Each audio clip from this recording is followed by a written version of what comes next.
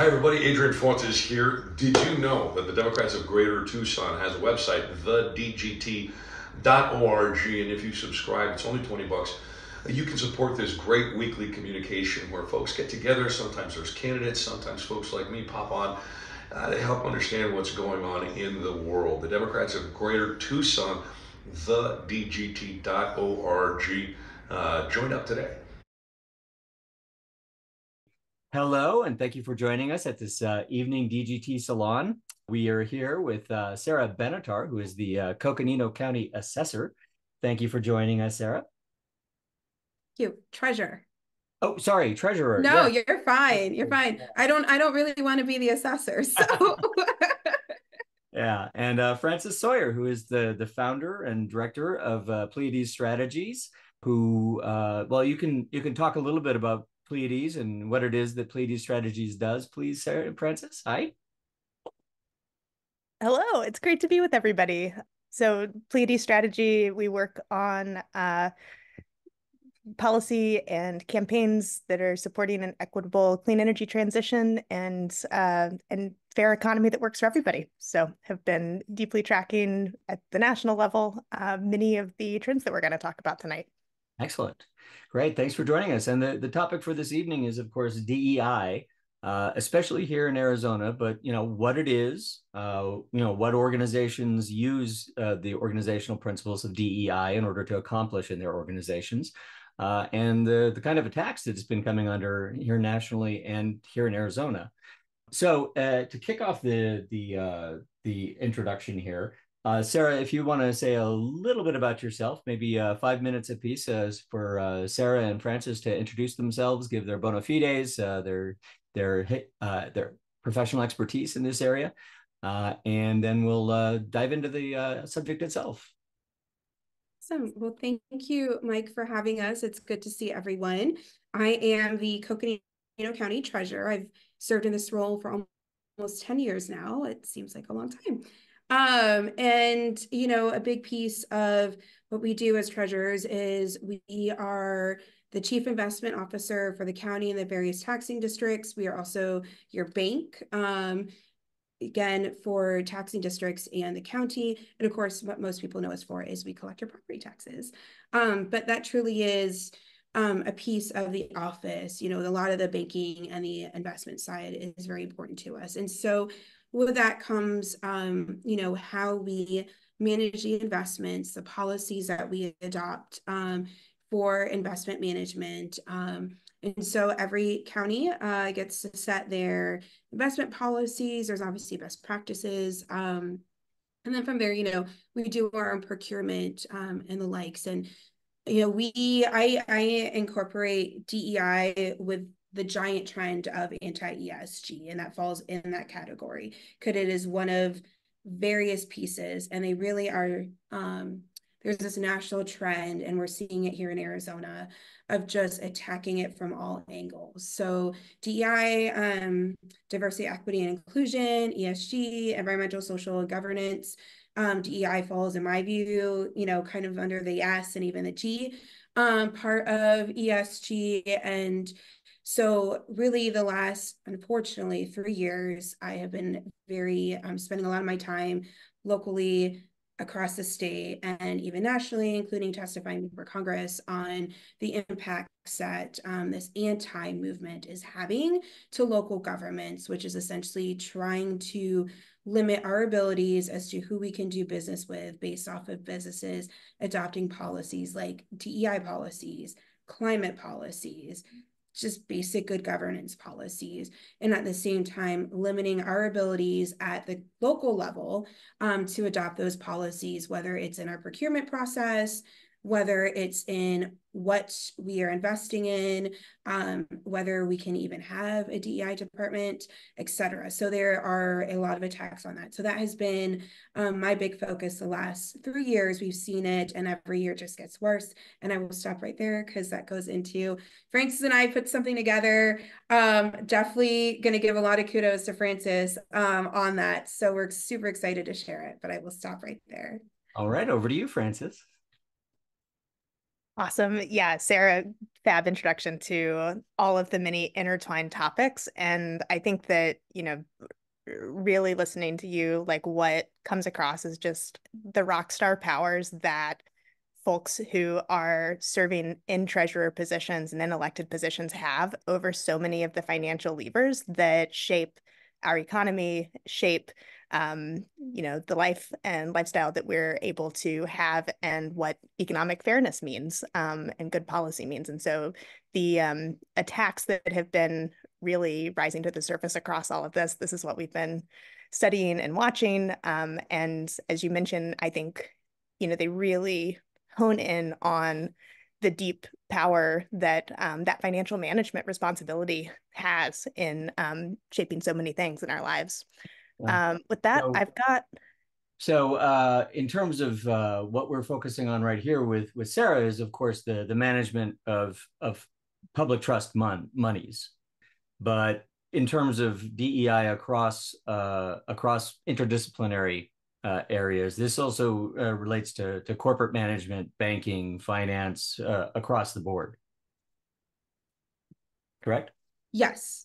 Yes, across the board. So it's everything from incorporating, and so the attacks are, the GOP is anti DEI, anti ESG, and so they are, since they can't tell companies what to do, they are actually essentially introducing legislation to say governments will not do business with any company who has these policies. And so companies have these policies in their daily work. They also adopt them various risk factors as well. So they're across the spectrum in all types of companies, whether it's financial, whether it's transportation, whether it's, goods manufacturing. It is across the board, all Corporate over the governance in place. general is under attack. Fully embedded. Yeah. Yeah. So, Yes. Francis, Sarah mentioned that you guys had been working on a project together. Would you like to describe that project that you've been working on? Yeah, would love that. And is it possible to share a screen? And It is. Oh, I forgot to make you a co-host. Let me go ahead and do that right now. Yeah, we pulled together some slides to kind of There we walk go. through all of the ways that corporate governance is being hit right now and how that gets back to these, fundamental accountability practices and risk management tools that had been ascended in like the voluntary private markets and started to get the attention of right-wing extremists and Republicans as something that was really shaping the way that capital was moving. So let me clarify that DEI and ESG as philosophies to approach corporate governance and in financial management are voluntary. They're not being forced on anybody. What's being forced is for those corporations and organizations who are using these as tools to better their operations are being attacked for their free speech. Exactly. All right. Exactly. Yeah. That's your screen that I'm seeing there, Sarah? Oh, no, that's... it's Francis. Yep. Okay, great. All right. Yeah. So like to that exact point, if we think about the economy, we are situated in it, we live it, we breathe it. It impacts so much about where we work, what type of opportunities our kids have, what we can shop for at the market, what, who gets served which goods and what is available. And we all live and swim within this economy. And there's key stakeholders that are core to a company success in the business world. You've got investors who are going to be investing capital in that company. You have the company's management and their employees, and so the folks who want to go work for that company.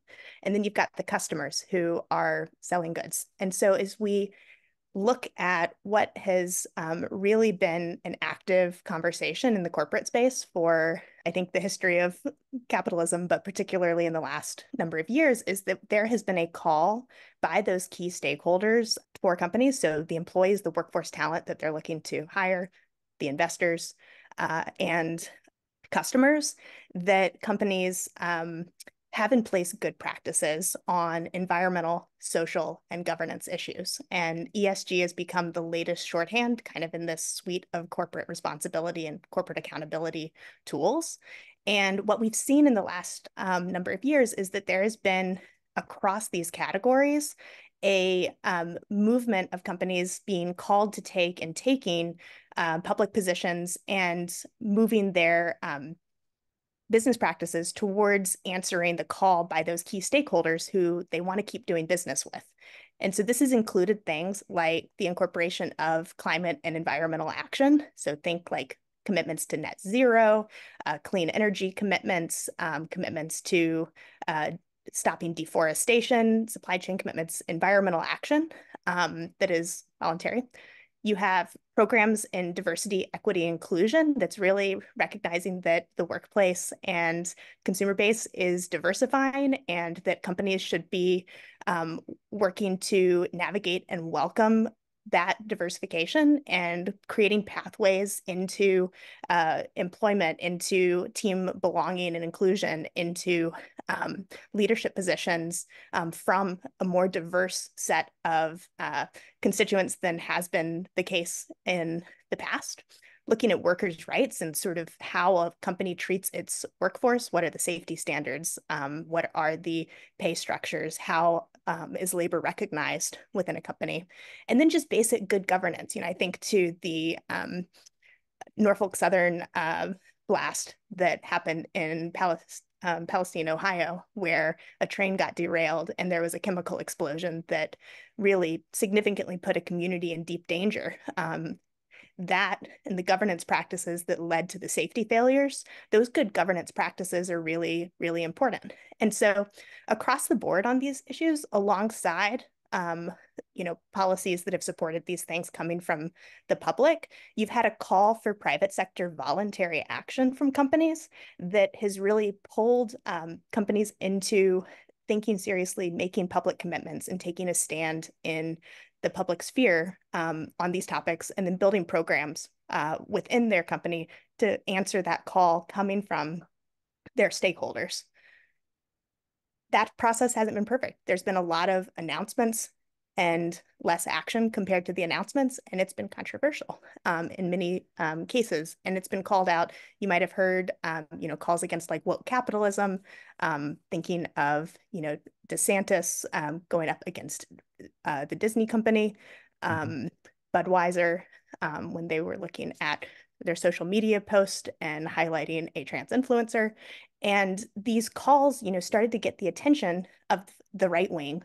And the right wing did not like that corporate America was wading into these really important conversations. And that's when we had a backlash to this begin. Now, to be clear here, Frances, I'd like to query this a bit. Yeah. When you say calls from stakeholders, calls from the marketplace, this hasn't been something that governments have been doing, especially democratically controlled governments have been doing, is it? So a lot of this has started as voluntary action, voluntary calls, seeing, particularly employees wanting to see their companies be welcoming places and places that respect them, seeing customers wanting to see the same, and investors wanting to have full information about the risk that their investment portfolio might face due to the failure to take into account any of the risk to not serving those key constituencies. And so it's really come through voluntary action. Yeah. In parallel to that, though. To be clear then, to rephrase, if you will, this is not something that is being imposed on market actors. This is something that's arising within free associations within the marketplace who have come to a decision themselves freely and free of government interference or coercion that they want to adopt these practices, that they want corporations to respond to these issues, and corporations feeling that it is in their best interest business-wise to do this. This isn't some Marxist plot to force these values on anybody. Am I right? It is thus far been capitalism responding to their customers, investors, and employees that a company needs on their side to move forward and to stay in business. There is one exception to that, which I think is a really important parallel, which is that as you've had that voluntary action around things like climate-related risk disclosure, so basically a company needing to report out where carbon emissions are embedded within their operations, and a company needing to, say, for example, if they're a real estate company and their real estate portfolio includes a lot of homes that are at sea level in an area with rising seas, that's an investment risk that is going to have a material impact on the portfolio performance of that investment in the near and the long term. And there's a lot of climate risk that is embedded within the large retirement portfolios that we all hold, the investment portfolios that the major financial institutions are managing. And that climate risk, starting with this voluntary free association calling on from stakeholders, really, really grew. And the importance of that risk disclosure was recognized and was being brought at this moment from the voluntary space into regulation from groups like the Securities Exchange Commission, which last week released its first rule to mandate that companies disclose those material emissions. And so we also, responding to these voluntary calls and the recognition of the real risk that these topics held, and the importance of it for a company to do well in an investment portfolio, particularly one that is, say, managing retirements, a retirement fund where you need to provide the retirement for a teacher who's retiring tomorrow, and then you've also pledged that deferred compensation, and that teacher who's going to retire 30 years from now and is just starting out their retirement.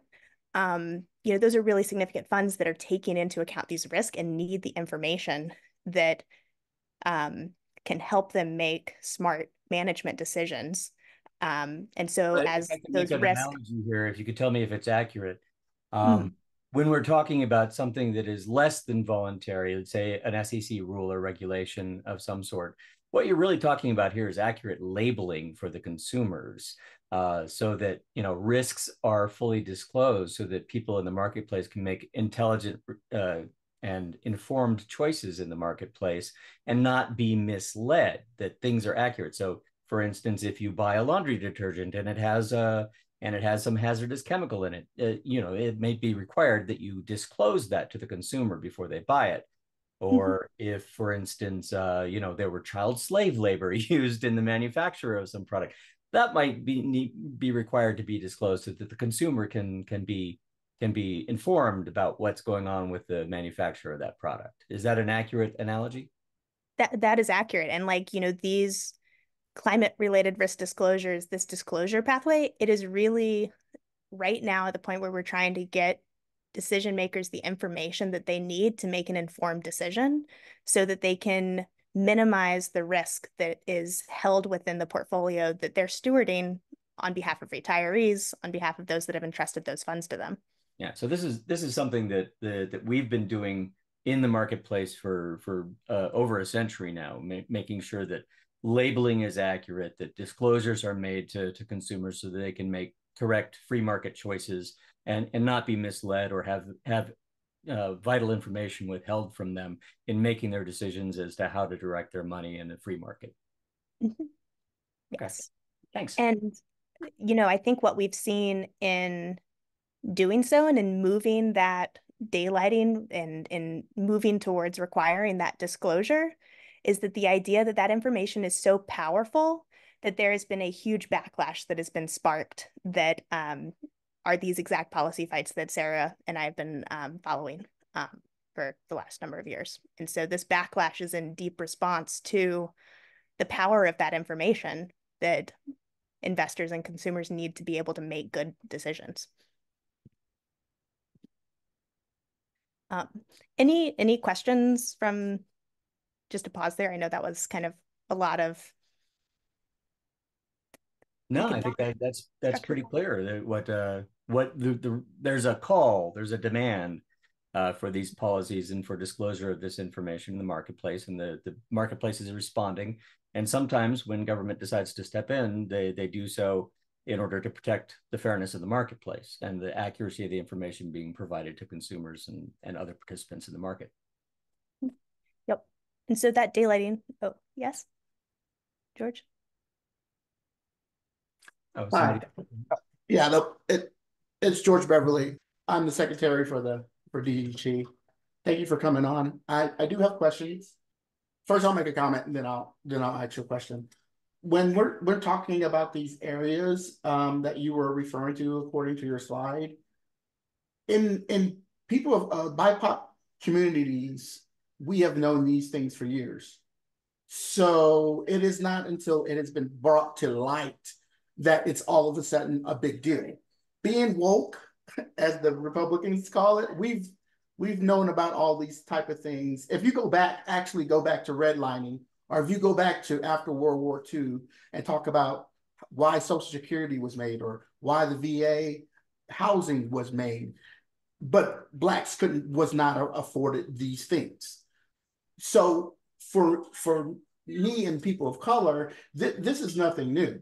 So when they go and talk about these stakeholders coming into our communities, what is good for them, but they never give us the information. So we can never, as a community, learn and grow from it. So for example, the government took away all of the low-income housing around the country, which is great. Where did they move them to? What came of the communities that was there? Did they replace anything for those individuals who were in the low-income housing, abilities to move into the upper echelons in their social status and economic status?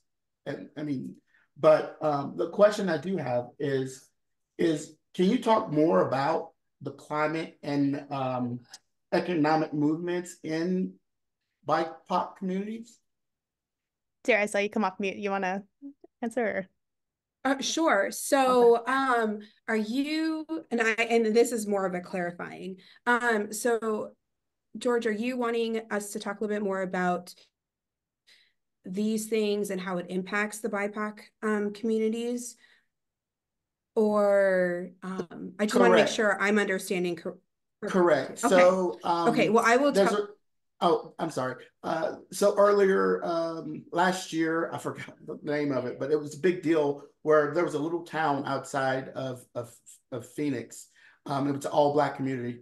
Well, not completely all-Black now, but they were trying to put a wind turbine in the community, and just trying to move them out.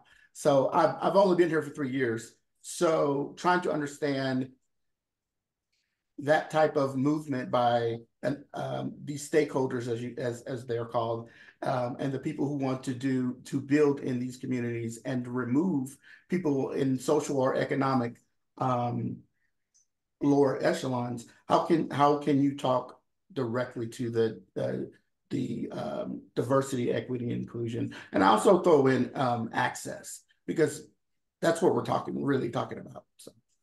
Well, I will say, so I'm a Latina. My family is immigrants, came from Guatemala. And so I think it's so important, and this is where DEI and all these play such a key role in the industry and in corporations, and not just corporations, I think across the sector. So like in government, because government employs a lot of employees, and we do have decision making in terms of funding, property tax collections, where we're investing our resources, right? And so when you start to take away, and the fact that they're coming after DEI, that's concerning, because they don't want us to have the conversations. They don't want to have it where a company is including DEI in their analysis of, where are we? And so I'll tell you from my perspective, right? It is important for me to be able to look at ESG and DEI in the decisions I make, because I want to invest the taxpayer dollars in a company that is truly doing good because of a long-term they're going to be around for a long time. We as BIPOC, we are a growing population. We are obviously getting seats at the table that we didn't have even 5-10 years ago. And so to ignore us and to not include that in, their policies, in their decision making, means that, in my opinion, they're not going to be around in the next 5, 10, 15 years. You can't ignore it. And so in that sense, I think by the fact that they're trying to ignore us is very telling. And you could see how that played out in Florida. And I'm going to say Florida because Florida passed the anti-DEI law that is going through the legislature right now.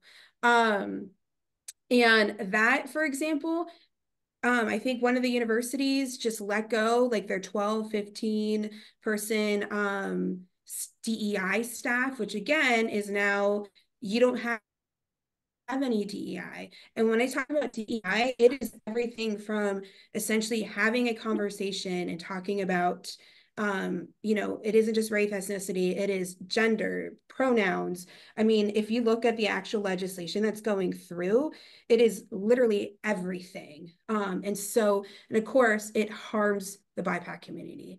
And so when we talk about these policies, what it's also doing is it's forcing those considerations as they move forward in a company to consider DEI, not just necessarily about, what's the workforce, but it's, what's the makeup of our corporate boards? What is the makeup of, if we're going into a new community, how are we actually addressing it? Are we, for example, displacing, our lower income communities, and then essentially saying, tough luck, you're on your own. We're going to build this beautiful new facility here because it was cheap land and now you have nowhere to go. So again, it's those kinds of things that when you are talking about it and you are seeing companies starting to adopt these policies and moving that needle, it really is going to shape the future. But the problem is in Arizona, they are active, and not just Arizona. I'm saying Arizona because we're here right now, but across the country, you're seeing them attack it. And so DEI is an easy, unfortunately, for them now has become the new attack. But it all falls under this ESG thing because they don't want us to consider environmental justice, right? And how it impacts, climate issues disproportionately impact BIPOC and lower income communities, right? They don't want us to have those conversations. So sorry, I went on for a bit here, but I really do appreciate that you said that, and we'll keep talking a little bit more as we go through. And we'll move through quickly because I know there's a lot of questions. So. And I'll also just add that, like, nationally, as this anti-ESG kind of big jumble of topics has been glommed together, the right wing has really, it began with anti-wokeness, came from like a deep sense of anti-Blackness, and that, traces back to their policy positions for a very, very long time. And it really builds on that. This is a new flavor of a very, very old story. Yeah. And it's one that they've really been leaning into with these DEI attacks and expanding, beyond kind of the financial ramifications and the corporate decisions that, Sarah and I have focused on, into what institutes of higher education and what can be taught in schools, and they're all related. And they're really leaning into the DEI and the race baiting in this conversation because that's how they get their base to pay attention to this area. Mm-hmm. As it's part of this, bigger umbrella. And so it's really been one of the starting impulses and a really, really key part of kind of recognizing where this fight has like come from and what it is building upon, which is far dates it. To kind of get into that pushback. So we had both voluntary action, we had action that was beginning to trigger regulation to basically make that good data, transparent data.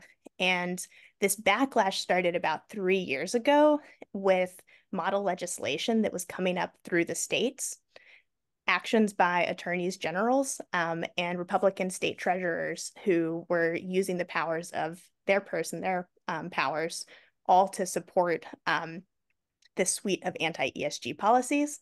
And then in the last year, we've really seen this increase on the national stage, where we saw it in presidential posturing around like Vivek Ramaswamy's presidential campaign. Ron DeSantis was running on this as a key part of his platform before he, crashed and died in the race. Yeah. And so the great news is that like none of the candidates that ran on this have done well. The bad news is that we're seeing Trump begin to pick up on it. And we also know that it's baked into the Project 2025 vision for what a future national Republican administration is going to be putting forward, are the suite of policies that are attacking ESG, are attacking DEI, and really trying to constrain the freedoms that we have within the current economy and the information that we have available to us to make good economic decisions. Yeah, at that point, let me just interject real quickly. The current status of the legal thinking around these anti-DEI, anti-ESG policies. The 11th Court of the U.S. Court of Appeals for the 11th Circuit just recently upheld an injunction against the enforcement of the Florida legislation, saying basically that that law, which basically tried to restrict employees or prohibit employers from requiring employees to attend training sessions or other activities that espouse or promote concepts related to race, color, sex, national origin.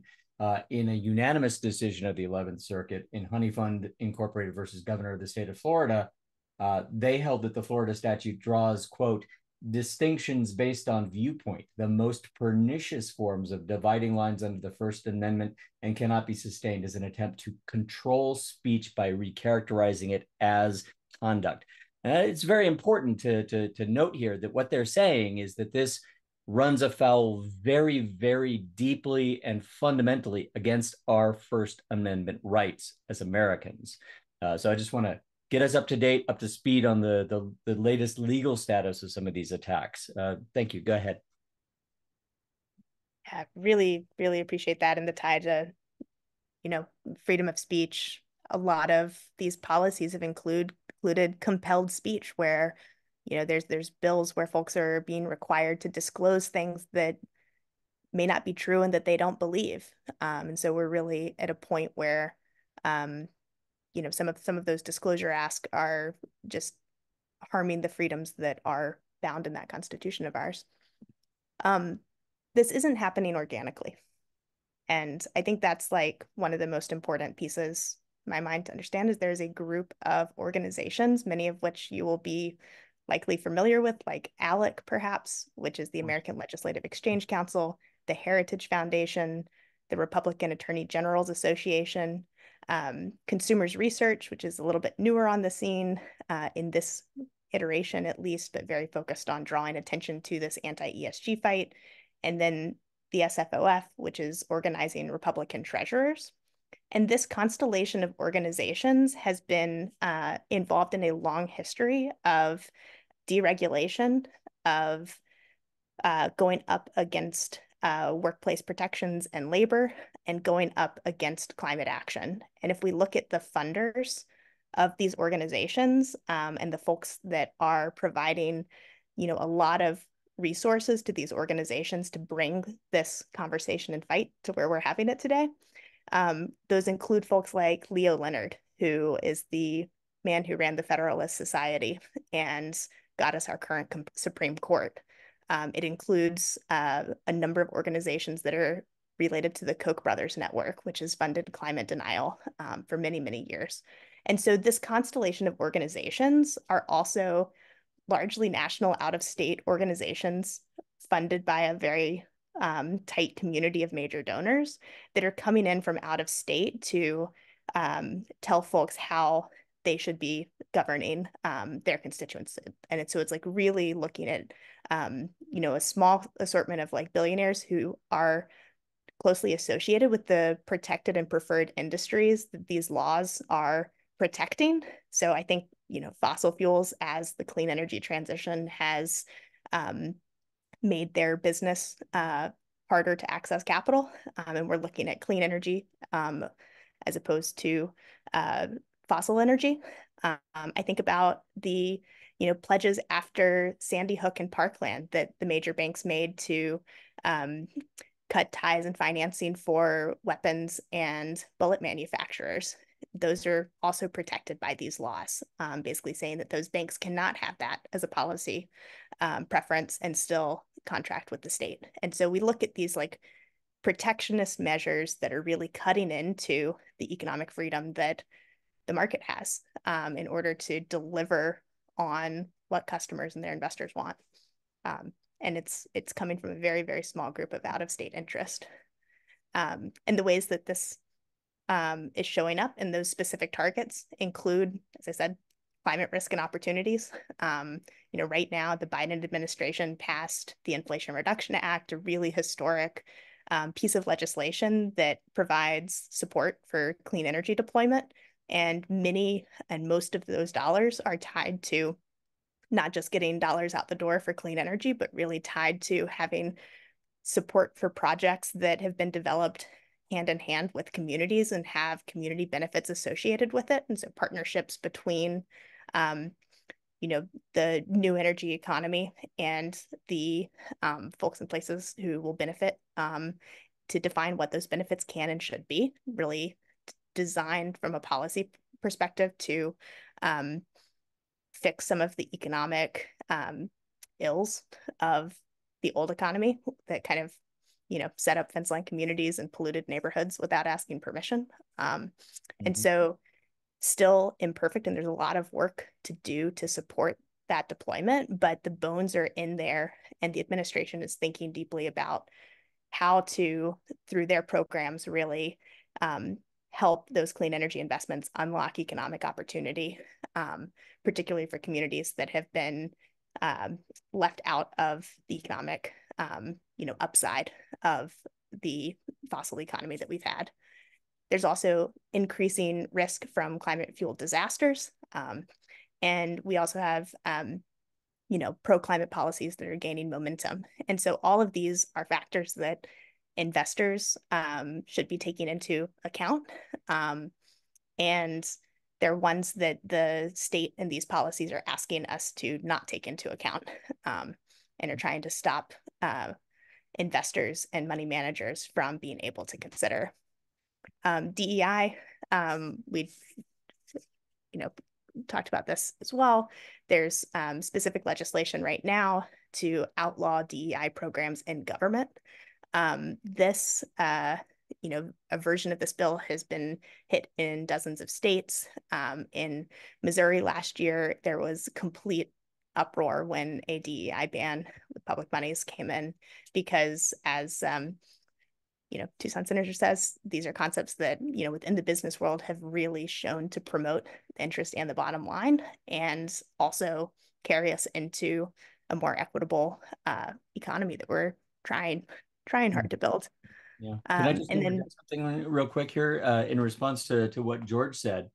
I think it's important to highlight that a lot of the harmful externalities of parts of our past, especially in terms of fossil fuels, was the concerted effort of those corporations promoting those fossil fuel industries to hide the effect of externalities, the impact of the negative impact of those externalities of those industries by shunting them across to people who are less economically powerful, people who have less access to government, less access to media, less access to remediation for the harms those externalities such as pollution causes communities. And that's one of the things that George was pointing out, I think, was that BIPOC communities by and large have been disproportionately impacted by those externalities, such as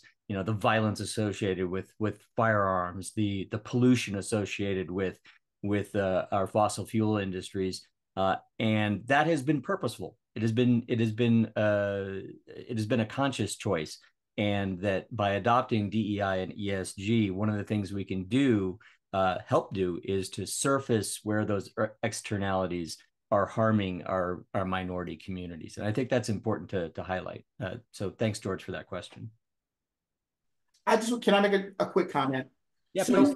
So, so I lived in Oregon before I moved here. I lived in Blue River. It's a small community of 900. I was the only Black man in the community, but we're close, 45 minutes outside of Eugene. And so I joined I was co-chair of the DEI advisory committee for the city, and so we were making sure that the city employees were getting training, ethnical training about certain things. And I had an appointment with the sheriff and the police department, and they were mandatory to spend, I don't know how many, I forgot how many hours, but they're supposed to spend so many hours.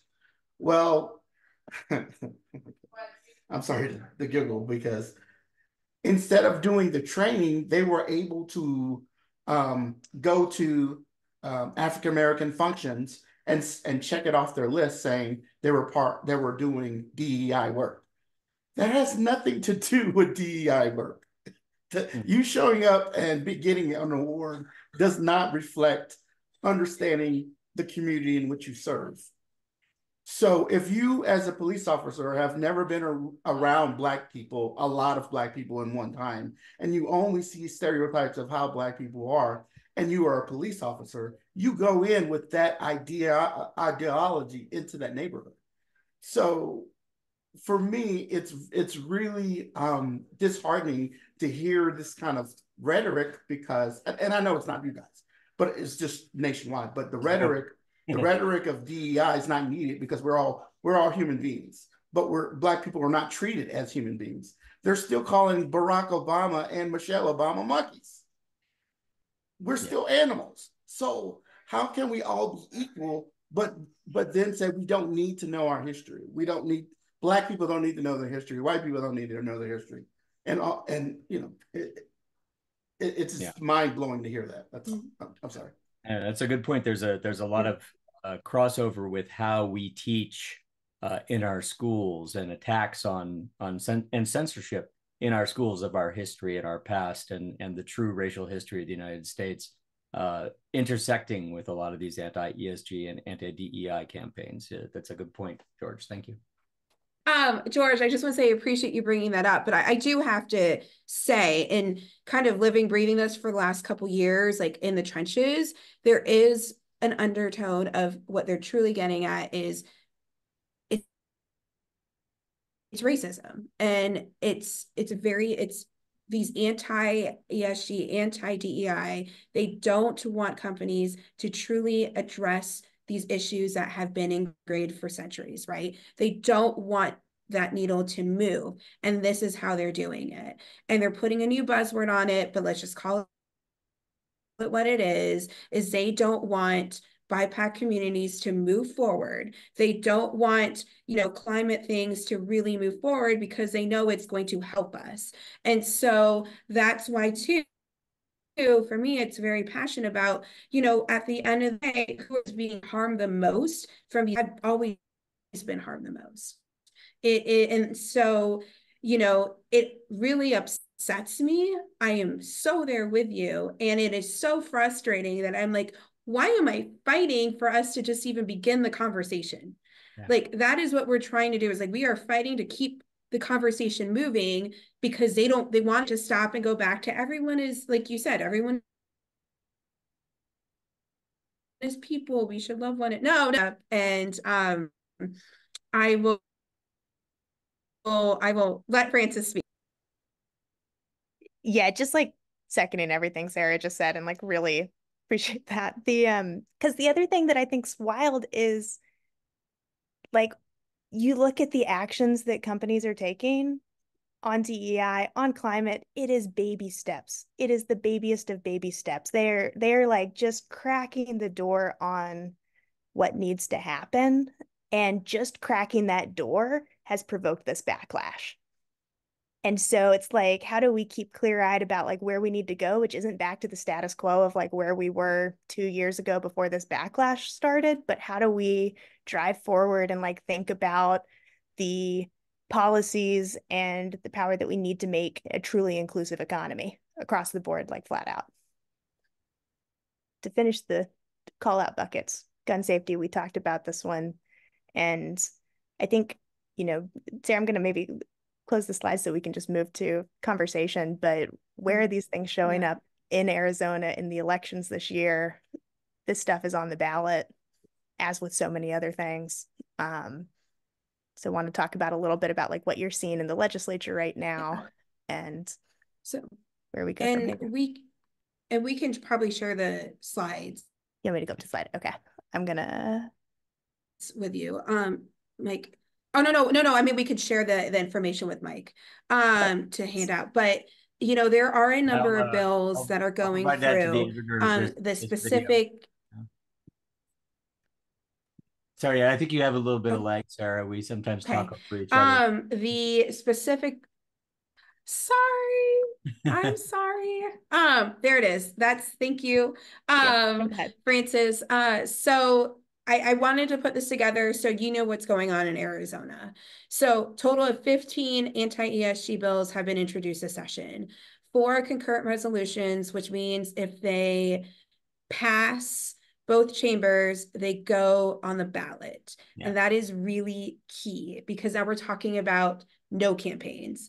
And this is only the beginning, because if they are successful with one, these 15, we're going to start seeing all of those be concurrent resolutions. Yeah. That's alarming. So 2 of those 4 have already swapped. One of them is anti-firearm, or it's a firearm discrimination bill, which means governments can't do business with history. And then the other one is a very extreme bill, which says governments can't promote, be part of organizations that, and they list a bunch of stuff, but they are literally, one of the things is Marxist ideologies. So you promote alternative forms of transportation that's not cars, can't be a part of that. Anything like that. So that is a huge one too, because that is encompassing everything. And who gets to determine that? Anyone. Anyone could file a complaint. If I'm doing DEI work, they can say that's a Marxist ideology. They can then file a complaint. Then governments have to pay fees. We can't be a part of it. And then it's a mess. So that is also going through quickly.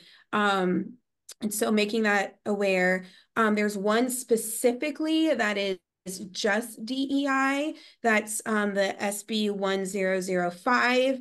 That one prohibits governments from having any sort of DEI training programs, policies, staff, but it also says governments can't do business with any company that has a DEI policy. That's kind of what that's nuts, right? So is that really what we want our taxpayer money to go to? So I listed them all there. When I say the 2 concurrent ones, those actually, they introduce them in both chambers. And so one's hopped over, one's hasn't, etc., but they're moving, unfortunately, on party lines.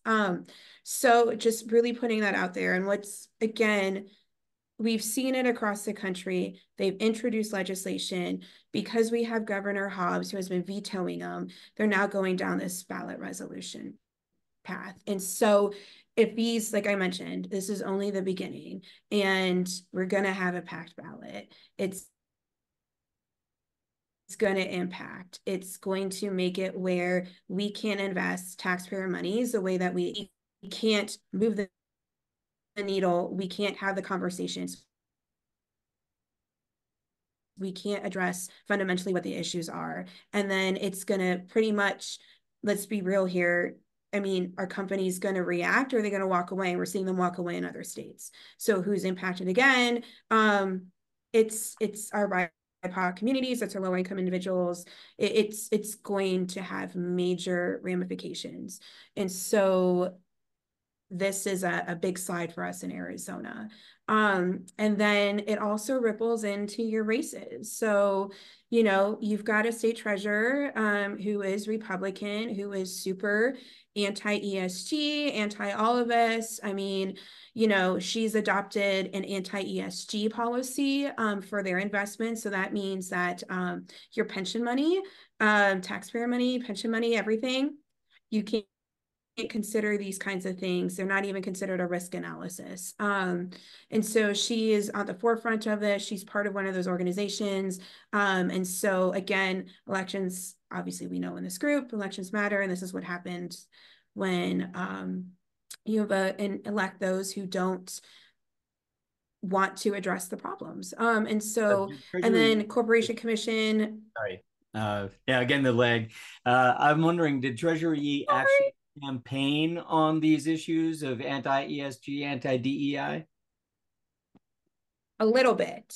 So this was kind of, so I will tell you, we knew, those of us who were very, like in the Treasury world, we knew that she was, but she was very publicly a bit neutral on it. And then it came out a little bit during the race. I know Martin Katsada really tried to talk about it. It came out once a little bit during the debate, but it really flew under the radar. And now she has been very vocal. Jake Hoffman, in some of these DEI or ESG DEI bills has said, oh no, Treasury and I have been working on these for years. So you can kind of tell she's obviously eyeing a higher office, and it's just coming out, full out where she stands on these. So that's one to just keep in mind. And then you're starting to see it pop out in the Corporation Commission races. So that's a big one coming up. You are starting to see on the Republican side that this whole, again, when you see ESG, you need to remember that that's probably including DEI. So don't let those acronyms confuse you. They're not, when someone asks, well, do you include them? I'm like, yes, because that's what they're doing. When they say things like Marxist ideologies, they're including it all. And so that's something to take note of, is that you're going to start seeing that in the Corporation Commission race. You are seeing it, as recently as a month ago. And so that's something to keep in mind.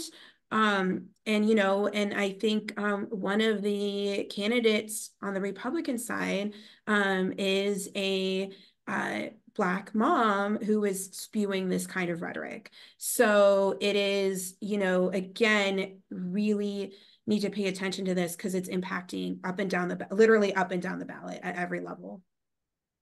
And for instance, I don't know if you wanted to add to that piece. Yeah, if I could just interject go ahead. Real quick here on the Arizona Corporation Commission in particular. It seems to me that pushing to ban ESG at utilities is really putting a finger on the scale for fossil fuel energy, because, correct me if I'm wrong, but Arizona Corporation Commission is supposed to be protecting consumers and letting consumers make decisions such as, we want clean energy. Not only that, but clean energy, wind and solar are now not only competitive with fossil fuels, they're cheaper than fossil fuels. And so by pushing this, they're in fact harming consumers by forcing them to continue to use generation technologies that no longer are cost effective. So I just wanted to interject that real quick. Frances, on to you. Yeah, really, really spot on. And the Corporation Commission, really wonky name, but it has direct power over what your household bills are every single month. They're the ones who, when APS wants to do a rate hike, they're the ones who say yes or no. They're the ones who are looking at what energy investments are able to go forward, and they're saying no to pollution, or they're saying yes to pollution. They're looking at air quality. They're looking at the cost of new energy versus old energy. And they have recently also taken action to do away with some of the coolest consumer programs that are promoting things like energy efficiency. In the last, I think 3 weeks, the commission moved to basically do away with their energy efficiency programs, which was helping to weatherize homes and provide resources to households to basically create that tighter envelope, so you're not paying as much for AC in the summer, and you're able to have more efficient appliances. And they've done away with that, while also blocking clean energy deployment as those costs have dropped. And so this is, I think, one of the most important races for pocketbooks. There's 3 seats that are up this year. And we do have three candidates. And three we have three Democratic candidates. running, yes. Yes, which is super exciting. And at least one of them needs to get over the finish line if we have a chance of getting a pro-consumer, pro-clean energy board majority by the end of this decade. So Yeah, it's just to be really, clear, really three of those seats are up, and Democrats can vote for all three of them, and we can take the Arizona Corporation Commission. We can take control of the Arizona Corporation Commission in this race in November of 24 by voting for all three of those candidates and taking those three seats. absolutely. Well, and I just want to.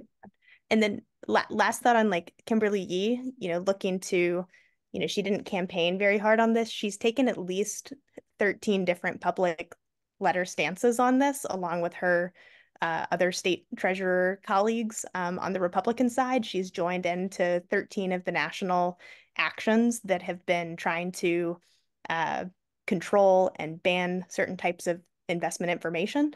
And so it's very clearly in her policy suite and lane what she's been pushing forward on this front, even if she's didn't talk about it on the campaign trail. She's been an active member of the SFOF and very, very key member of that coalition of Republican treasurers. SFOF, you mentioned the State Financial Officers Foundation, which is the group of, it's basically the organization that is organizing the Republican treasurers around anti-ESG and around anti-DEI. And they're signing coalition letters, they're networking with each other, they're schmoozing and really figuring out how to bring these policies to their management of state funds. Yeah. Sarah, you had something you wanted to interject? I was just going to say, in short, like, you can't talk about DEI without talking about ESG because it is a component of it. And so when you see all those attacks, it is everything. And fundamentally, though, at the end of the day, and George brought it up perfectly, it's impacting our BIPOC communities. And that's really what we need to remember. And as we approach these things, as we talk about them, it's, we need to obviously talk about, we need to move the needle more, like, stop taking these baby steps and really move forward. But in like a state like Arizona, we also need to make sure that we can continue to see that move forward. And that means taking stances, being educated, especially as the ballot's going to come, because again, like, I mean, you even brought, I think it was you, George, who brought it up, or maybe you, Michael, of just, you talk about gun violence, who's disproportionately impacted by gun violence, right? And so, I mean, every piece of this, we know what is fundamentally at the end of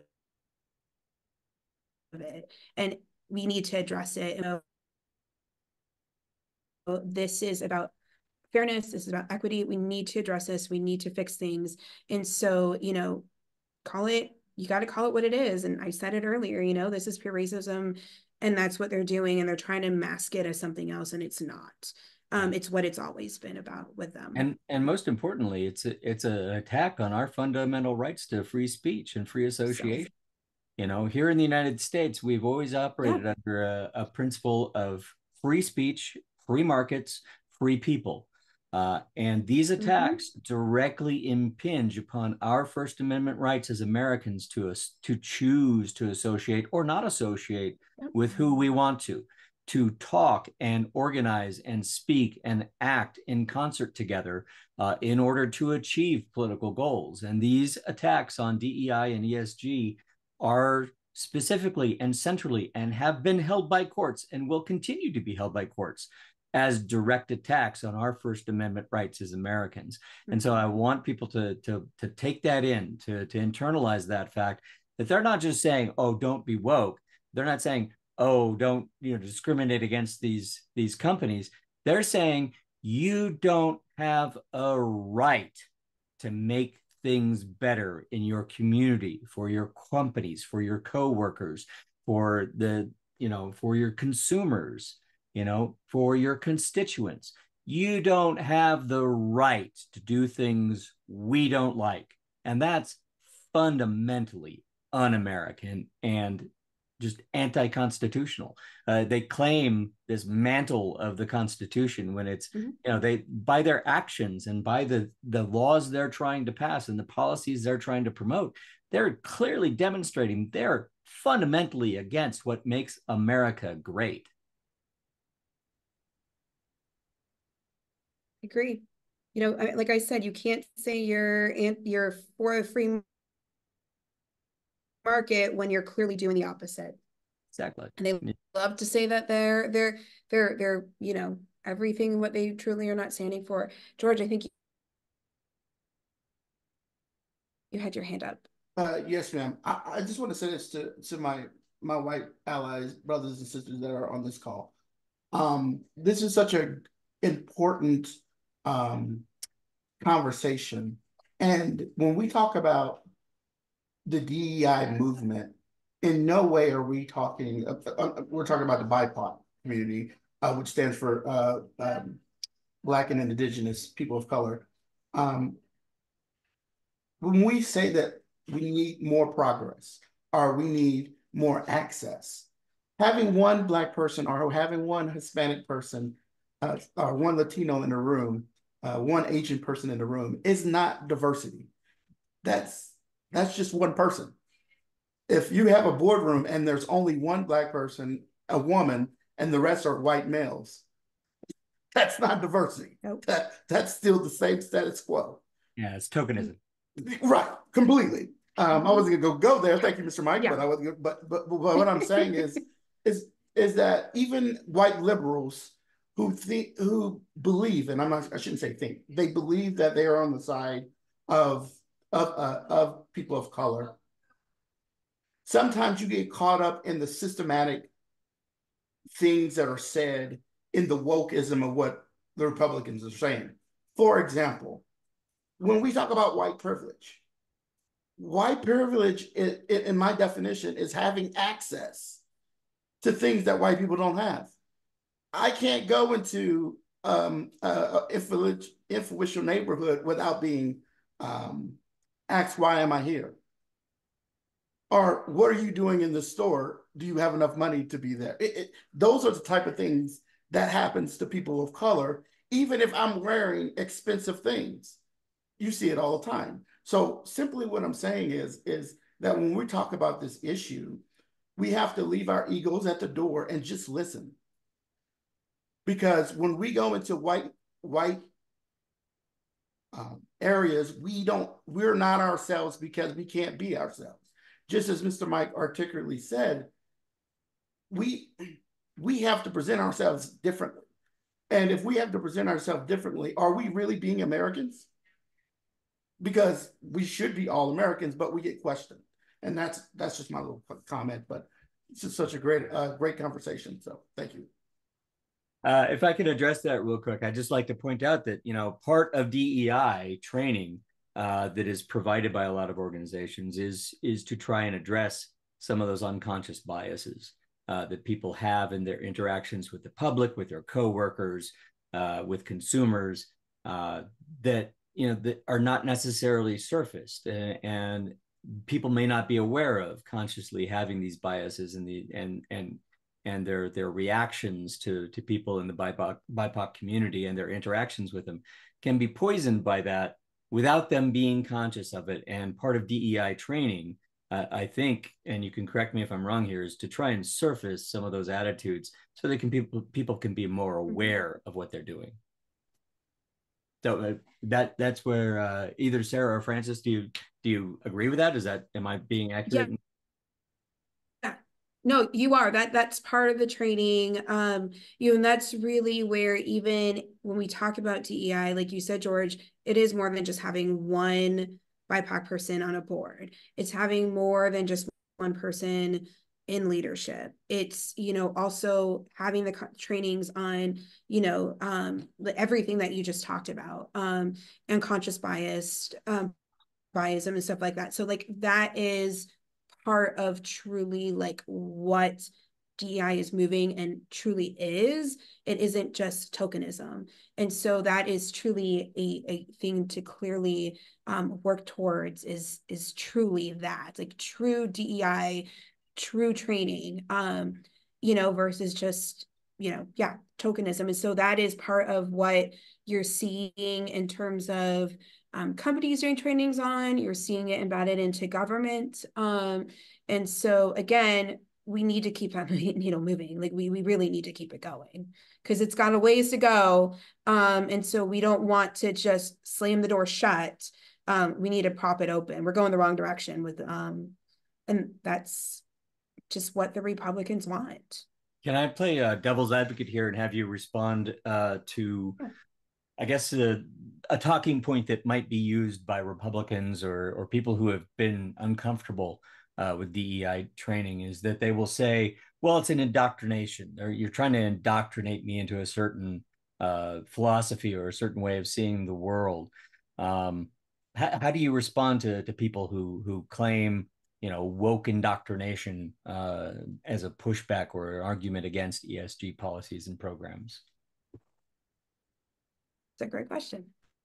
I'll say there's some you might not be able to change their mind.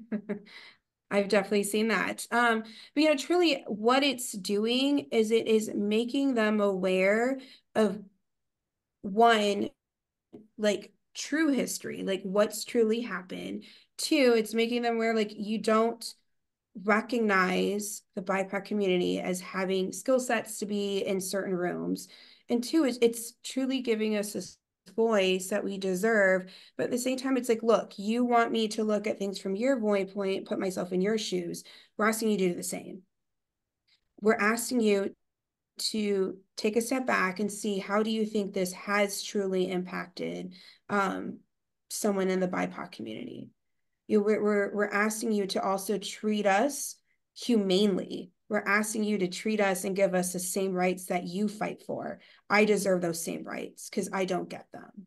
And so again, it's one of those where it's like, we're not doing indoctrination. We are asking you to put yourself in our shoes and help us be able to fight for our civil rights, help us to fight for our, my family came here for the American dream, better future. I mean, my family in Guatemala still bathes with buckets, right? So I deserve to be treated like a human being, like you treat your white male colleague. That's what I'm asking you to look at and to understand, that there is you do have this unconscious bias opinion. We're asking you to recognize and to really learn more about how other people experience the world. Yeah. Francis, the same thing, when you hear them. Sorry, go ahead, Mike. It's the lag.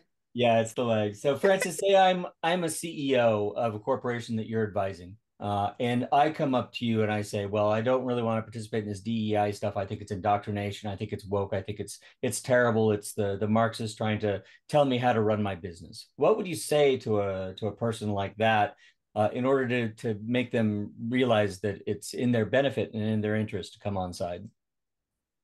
Yeah, I think I'd ask them to look at who their customers are, who their investors are, and look at the deep trends within the economy and within inclusion in the economy, and say, like, look, America is getting far, far more diverse.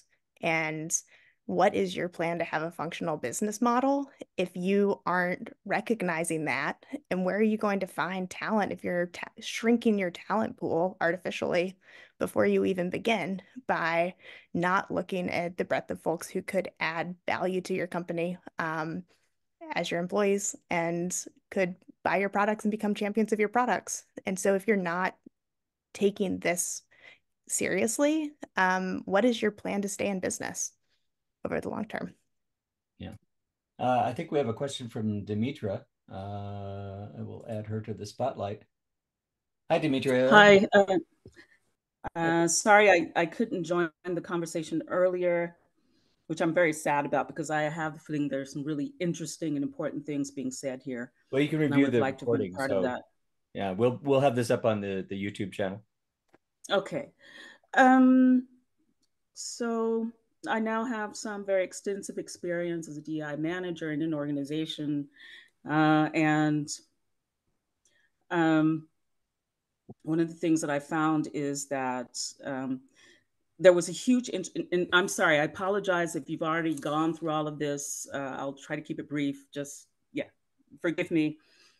This is a point I'm sure you've talked about, but the organization I was working for was extremely interested in training, in part because it was a compliance issue. If they had employee relations related issues and they had an employee who wasn't behaving well, they could say, well, but you did your DI training. And if you're still messing up, then your fault. We're not responsible. The DI training seemed to be the ultimate solution for a lot of things. Institutional change, for instance, looking at the data. Who are we employing in which positions where? What does pay equity look like in our organization? How do we deal with conflict in the organization on a day-to-day basis, not just in training? All of that was a lot more difficult to get to. There was a lot more hesitancy to take up that kind of thing.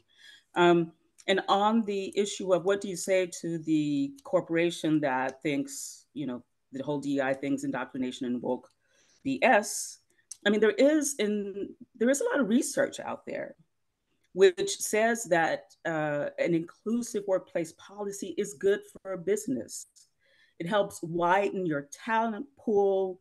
It diversifies teams, and we know that diverse teams are ultimately more effective than homogenous teams. There's not this group think going on that can negatively impact the things that people are coming up with. It's great for innovation, and younger people, especially because we're having a growing pool of BPOC job seekers, want to know, are interested in whether or not the organizations they're applying for and working for have inclusive policies. So it makes sense from a business perspective, not only from a sort of ethical moral perspective, which of course is important. But again, there's just tons of research right now that really does the numbers and say it's worth it for corporations generally, not only corporations, but for other organizations as well, to invest in DEI and inclusive workplace policies. That's a great comment. Thank you, Demetria. Did you have any questions that you might want the Sarah or Francis to respond to? Just want to say I really appreciate what you just said and shared. It's like so spot on with both the studies and lived experience of like understanding the value for companies that comes from having good policies around DEI. And it also, is a clear reminder that, we say DEI like there's one thing that is DEI, and it's like you can go to the store, you can get an Insta DEI button, and like it's the same thing implemented everywhere. And that's not the case at all, as you know. Like there are some DEI programs that are tokenism, and they're designed to check a box and not to really create an institutional culture around thinking of inclusivity. And there are exceptional programs where it has been really deeply worked into culture to uncover those unconscious biases and really create a robust culture around inclusion. And there's a really big gulf between those. And I think that, there's a lot of delta between those two things, and not having this be a box checking exercise, but really pointing out that value. And I also think the point about young workers, like, all of my peers, it's like, it's a baseline question of like culture that you ask when you interview with a company is like, who are my colleagues? How are you treating us? And are you responsive to the diversity that I've grown up with in the world and expect in my workplace? Yeah, my question is for Sarah. Considering that it's getting very difficult to especially hire young people into government, have you run across any ways that you can promote things like DEI ESG to attract younger people to work. I mean, I know Pima County is probably maybe overall maybe about 70% staffed at where it should be. So if you have anything you can say about that, help us out. Yeah, that's a great question. So, you know, I'm very proud of the team we have at our treasurer's office. And so, you know, we really incorporate truly create. We have a dreamer, we have a young gay Latino, we have Navajo, we have Hopi, we have a young gay Black man. We are extremely diverse in our office and actually have a very young team. And a lot of the stuff we did was actually, I really believe in having paid interns directly with, you know, the organizations on campus to recruit a diverse pool in our internship program. So we actually have 5 paid interns in my office.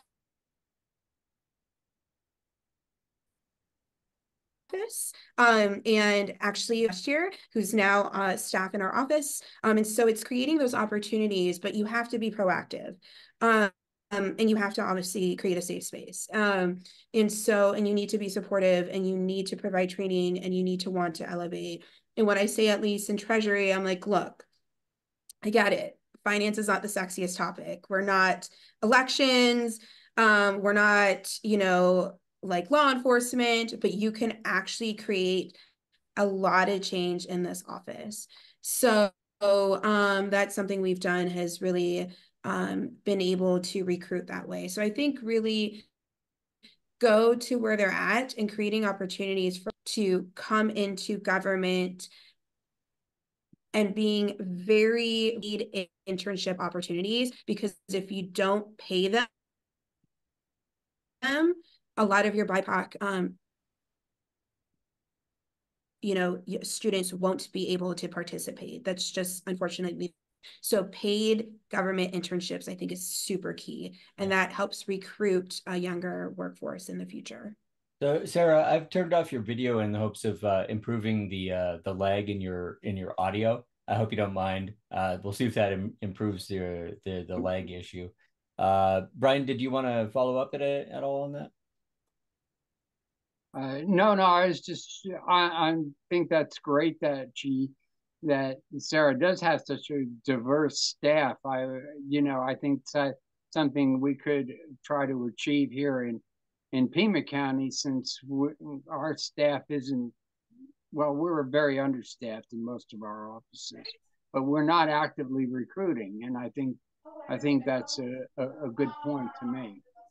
We have a university here too. We have the U of A, so we have a good pool to go to, you know, to try to, you know, recruit into government. So absolutely. Francis, I wanted to give you the opportunity to interject there too, if you had anything that you wanted to respond to Brian's point. Yeah, and I mean, I think Sarah's actually doing it, but one example I wanted to pull in from Missouri was their state government has really struggled with in retention of state employees. They have a lot of contention and low funding levels that have made life, you know, working for the Department of Social Service a job that folks haven't stayed in particularly long. And so to address their retention, they started to kind of look at programs that could help, you know, foster longevity and like keep career staff around longer to really grow the department's capacity. And they had a diversity, inclusion, and belonging group that was formed in 2020, and saw that the participants who joined in that group experienced less than half of the department-wide turnover rate. And so really also seeing it as a catalyst, not just for attracting talent, but also maintaining and keeping talent and growing the folks who are working with you already. as a key tool. And Missouri likewise has seen these exact same attacks against those programs, and they're now being banned within the state.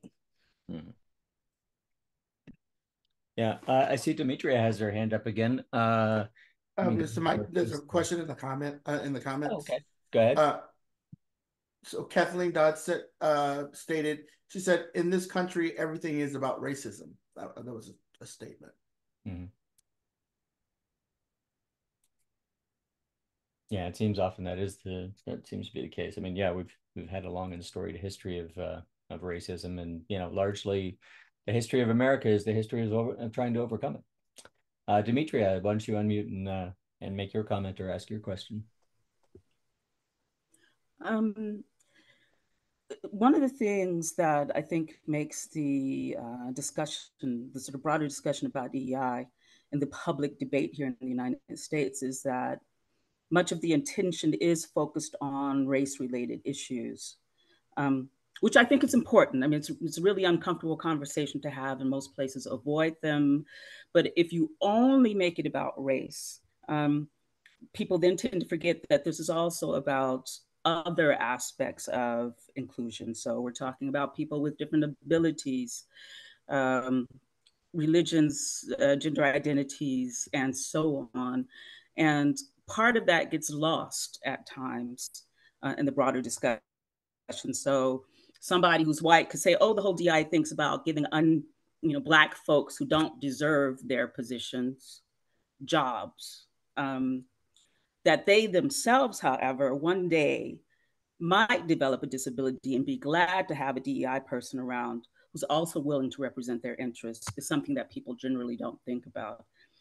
It is also about race and should also be about race, but not only, and all of that other stuff gets lost in public debate. And I think we, in our discussions, need to be more strategic about having a more inclusive debate around DEI and all the various aspects that it addresses. That's the one thing. The other thing is that I think Pima County is, it is fairly diverse. It's not doing that badly as far as its diversity score generally is concerned. It does make sense though to look at the leadership, for instance, at Pima County. I mean, I don't know, that's also a little somewhat uncomfortable. People don't like to look at, again, data and how well represented are groups vertically throughout an organization. Definitely something worth looking at. You need that leadership that's also willing to, advocate for strong DI policies. And if they are not, if those people aren't in leadership positions, that makes it complicated. And the last thing I wanted to say is that getting people in the door is one thing, keeping them is another thing. Somebody said something about retention. The important thing about that, though, is that, for instance, BPOC and other employees are also ambassadors who can, reach out, mobilize, and help recruit. If they feel good about their organization, they'll pass the word on to others. But if they're not feeling great about the organization, they're probably not going to be, very helpful in that respect. But I think keeping in mind that having people in the organization is a good sign that others are welcome, and B, again, that they are likely to support your efforts to reach out to others, in this whole diversity context. They're useful points. Thank you, Demetria. Did Francis or Sarah, do you have any particular responses to what Demetria said? I just want to say thank you, Demetria, for saying that, Newton. All spot on points. And so yeah, I actually am happy that you really talked about a workforce that's inclusive, and that we are also I don't believe, like, for example, in quotas in the workforce, because that is obviously meaning that you're going to disproportionately favor one group over another. And so that's something, for example, like I say, I will never impose quotas in our office because I don't think that's fair. It's about, every staff member, regardless, has something to contribute to it. team. And so setting quotas means that we are not actually utilizing everyone to the best of their abilities. And, you know, maybe you don't process a tax payment fast enough, but guess what? You've never made an error. That's very important to me. Take your time, right? And so, you know, I think that's really important for us to remember in the workplace. And I just truly appreciate everything that you've said. You've hit like some very valid points and some things that we need to also have these conversations. So thank you. Francis, I just wanted to leave some space open for you if you wanted to respond at all. Yeah, just truly seconding that. And I think particularly the points around a full career pipeline and pathway where it's not just entry level, though it's really important to have that entry level door open, and thinking through each step of a career as somebody moves from, you know, someone who's taking their first job to developing, you know, that first set of specialized skills to moving into maybe management and then leadership. And like as somebody comes through that, you know, ensuring that that pipeline is open at all steps, and, you know, it has to be addressed each step of the way. All right. Well, unless we have other questions, we're coming up on about an hour and a half here. So, oh, Demetria's got her hand up. Let me pop her back in the.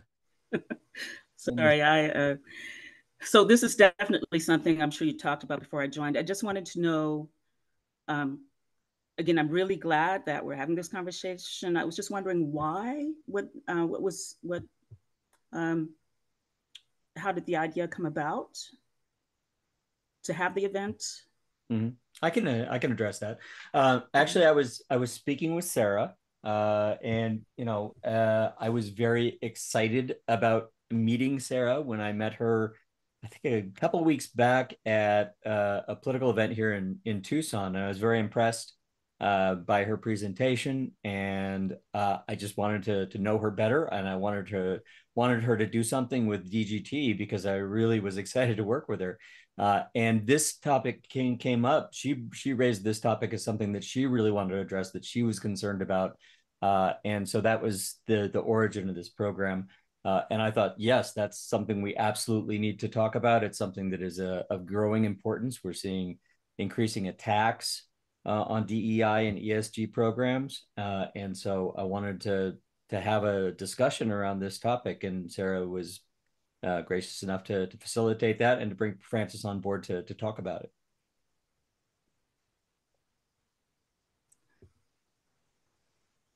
Does that answer your question? Yes, it does. Great, thank you. So unless we have any further questions or comments, I'd like to go ahead and turn Sarah's camera back on at the possible expense of ask her to start her video up at the expense of possibly getting more laggy again. But I just wanted to give you guys a chance to have like a final say, to sort of wrap a bow around our discussion, and you know, maybe give an idea of what people can do in their own personal and professional lives in order to help advance you know, the kind of DEI and ESG programs that we've been talking about in their own lives, in their own communities.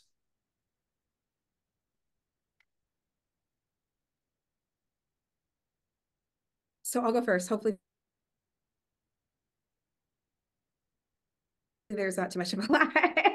There's a little bit, so just want to say really grateful for the space. Thank you. Oh, there's a lag. Okay. I'm sorry. I'm actually in a hotel right now. I'm at a conference, so I'm going to blame the hotel internet. So just again, thank you for the time. Really appreciate it. Love this dialogue conversation. I hope this continues. And as you look to see, you know, going back, Turn, I hope you continue to, you know, have these conversations, really, again, push the needle so we can truly start to move forward in these areas, and also to keep an eye on this because it will be on the ballot. I'm not optimistic we're going to be able to kill it. It's right there at the finish line. So again, great DEI. So really, it's just we have to, one, stop the Republicans who are trying to, we need to keep moving forward where we're going. And that's something that we can do every day, whether in our personal lives, in our professional lives, and then just that little call to action. Great. Thanks, Sarah. Yeah, you definitely want to get a refund on your any Wi-Fi bill that they're charging you there in that hotel. Thank you. Francis? Yes, just like as Sarah said, just truly, truly appreciate y'all for this conversation and for including Sarah and I in it. Really, really great conversation. And like Arizona is where so many of these policies are rubber is hitting the road. And you look at the elections that are coming up, and I think, you know, Sarah said, like keeping laser focused on staying ahead of this, stopping the pushback that we're seeing and saying no to the retrenchment of these right-wing ideas, and then pushing forward and continuing to craft the workplaces, the economy, and the public life that we want. And so really taking that in the course as everybody here is already doing. So really, really grateful. Great. I really appreciate your time and your effort in joining us today for this discussion. And I just want to say thanks for everybody who attended. Thanks for everybody who's viewing this on YouTube afterward. And I would personally say I would encourage people to maybe consider contacting Ken Bennett, who is a Republican Arizona state senator at this point, but he used to be Arizona state treasurer. So I think he might, and he, let's be fair, he's still a right-wing Republican, but I think he's a bit more open-minded to the business sense of using DEI and ESG in our organizations to make them more profitable and more functional for everybody. So I think if there's a key point of pressure to bring to bear, I would say possibly look at Ken Bennett as being that point of pressure that might actually swing one of those Republican senators to say no to advancing this sort of anti-ESG, anti-woke, anti-everything kind of policy, and putting it on our ballot and polluting our ballot thereby, and asking people to vote for hate, intolerance, and quite frankly, a suppression of our right to free speech, free association. So with that, I'm going to wrap up for the evening. Thanks again to Sarah and Francis for joining us. Thank you for your time, and thank you for everybody who came and shared their thoughts and ideas with us. And with that, I'm going to say good evening. Thanks from the DGT. Hey everybody, it's Senator Mark Kelly. As all of you know, Arizona Democrats have had a lot of important wins over the last few years. We won 2 U.S. Senate races, and we delivered Arizona's electoral votes to President Biden and Vice President Harris. We elected Governor Katie Hobbs, Secretary of State Adrian Fontes, and Attorney General Chris Mays.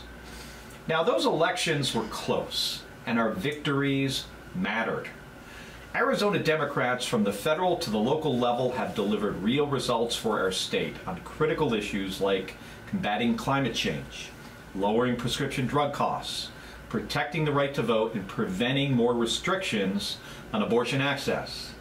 The Democrats of Greater Tucson offers the opportunity to hear from elected officials and candidates about that important work and the issues that matter to them.